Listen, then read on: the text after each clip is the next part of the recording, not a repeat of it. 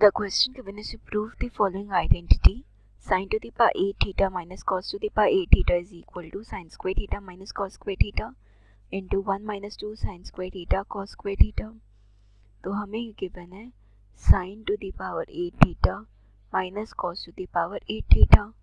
तो इसको मैं से लिख सकते हैं sin to the power 4 theta का whole square minus cos to the power 4 theta whole square. और हमें पता है कि x square minus Y square is equal to x minus Y into x plus Y. तो ये हमारे पास हो जाएगा sign to the power 4 theta minus cos two the power 4 theta whole into sine to the power 4 theta plus cos two the power 4 theta.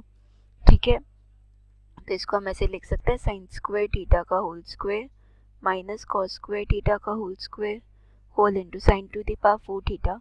तो इसको लिख सकते हैं साइन स्क्वायर थीटा का whole square plus cos square theta का whole square. और हमें पता है कि a प्लस बी का whole square is equal to A square plus B square plus 2ab. तो यहाँ से a square plus B square को लिखें तो ये हो जाएगा sine square theta minus cos square theta whole into sine square theta plus cos square theta. ये तो हमारा फर्स्ट टर्म होगा x square minus Y square. यहाँ पे a square plus B square ही हो जाएगा a प्लस बी का whole square minus twice of a into B.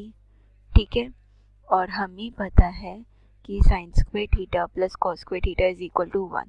ये ट्रिग्नोमेट्रिक आइडेंटिटी होती है. तो ये हो जाएगा sine square theta minus cos square theta into 1 minus 2 sine square theta cos square theta. और यही हमें प्रूव करना था कि जो वैल्यू हमारे LHS के वो RHS के इक्वल आ गई. That means hence proved. So this is our solution.